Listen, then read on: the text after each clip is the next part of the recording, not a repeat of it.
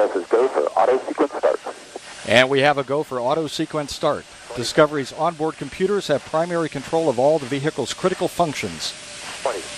20 seconds. The sound suppression water system 15. has been activated, protecting Discovery and the launch pad from acoustical energy waves. TLS is go for main engine. Go for main engine start. We have main engine start. 2, 1. Booster ignition and the final liftoff of Discovery. A tribute to the dedication, hard work, and pride of America's Space Shuttle team. The shuttle has cleared the tower. Roger, Discovery. This is Mission Control Houston. The Space Shuttle now rolling over onto its back for the 7-minute ride into orbit. Discovery now making one last reach for the stars.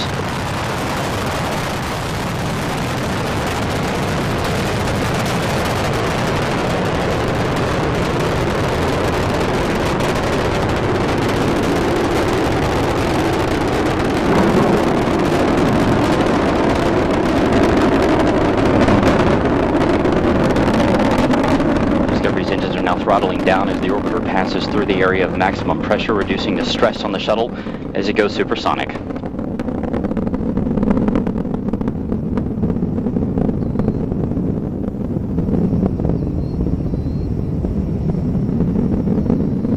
Discovery Houston, you are go at throttle up.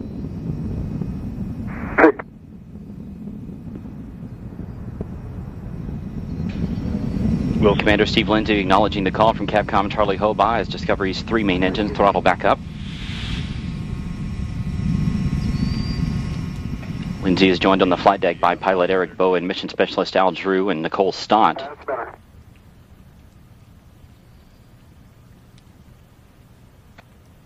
Mission specialist Mike Barrett and Steve Bowen. Discovery's 3 main engines are burning fuel at a rate that would drain an average swimming pool in about 25 seconds. The engines, combined with the solid rocket boosters, produce more than 7 million pounds of thrust. 1 minute, 50 seconds into the flight, we're standing by for separation of the twin solid rocket boosters. Discovery now traveling 2,695 miles an hour. Its altitude 24 miles. Downrange from the Kennedy Space Center, 29 miles.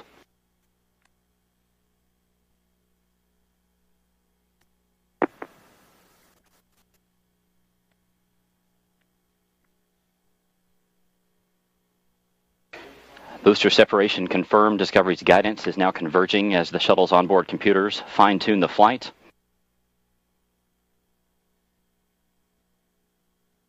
Two minutes, 25 seconds into the flight, Discovery traveling 3,189 miles an hour.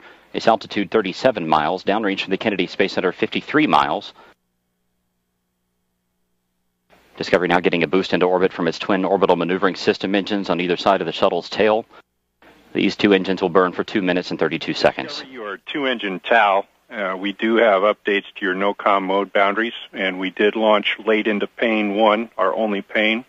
The contingency aboard boundaries we'll use are in-plane plus 230. Let me know when you're ready to copy the new Presta ATO and Presta MECO.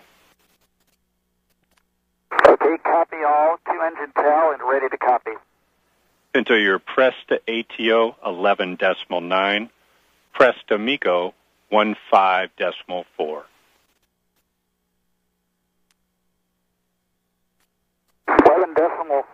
11.9 and 15.4.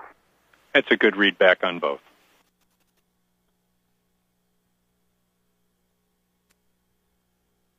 Discovery can now make it to emergency landing sites in Europe should one of the engines fail, but all 3 engines continue to perform as expected. Capcom Charlie Hoba updating the crew there with some updated time information due to the later than planned launch. 3 minutes and 50 seconds into the flight, the shuttle traveling 4,700 miles an hour. Discovery, you are negative return. Negative return. Discovery now traveling too high and too fast to return to the Kennedy Space Center in the event of an engine failure.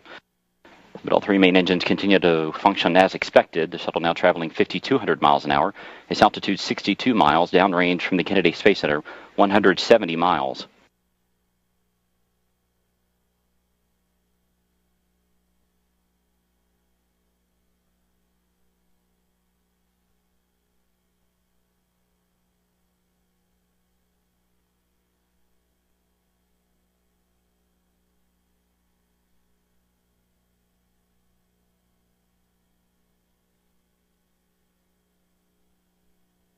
4 minutes, 45 seconds into the flight. Discovery traveling 6,200 miles an hour. Its altitude 66 miles.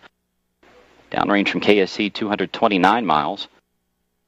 Here inside Mission Control, Flight Director Richard Jones and his team continue to monitor the progress of Discovery's flight. All systems are continuing to perform as expected.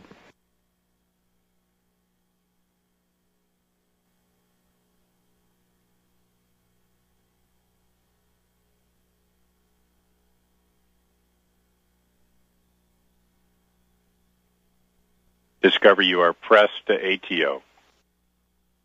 Press to ATO. That call from Capcom Charlie Hobart indicating that Discovery has enough energy to make it to a lower than planned orbit should one engine fail at this point.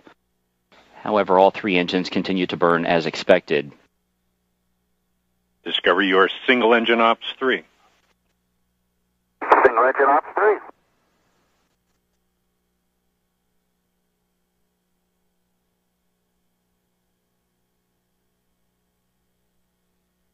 Discovery's engines are now swiveling to roll the shuttle to a heads-up position to get better communication with NASA's tracking satellites. Discovery, your single engine Zaragoza 104. Single engine Zaragoza 104.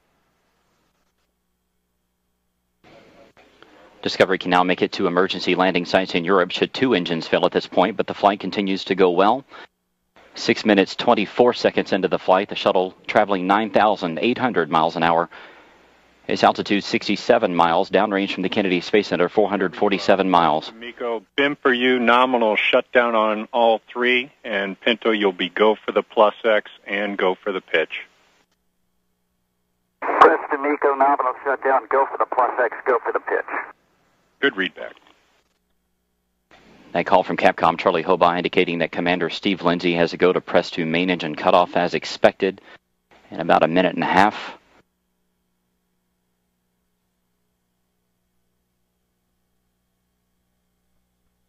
Discovery, you are single engine press.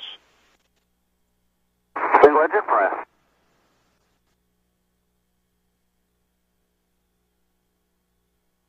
Seven minutes, 15 seconds into Discovery's flight.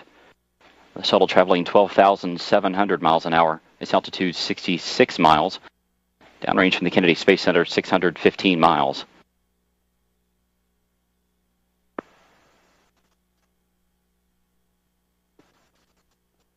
Discovery's engines now throttling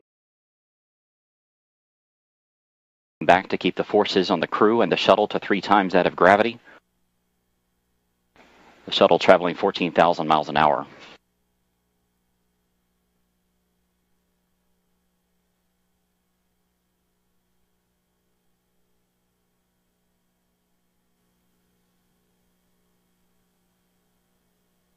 Less than 30 seconds to go in Discovery's powered flight. We're coming up on main engine cutoff.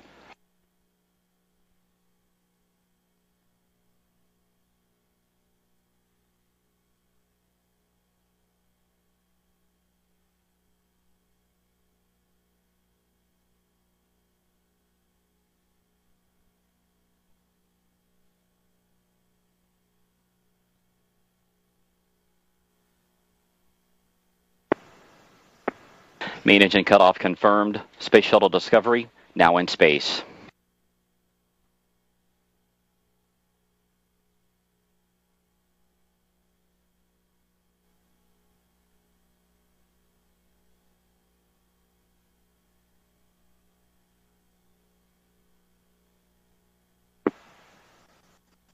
External tank separation confirmed.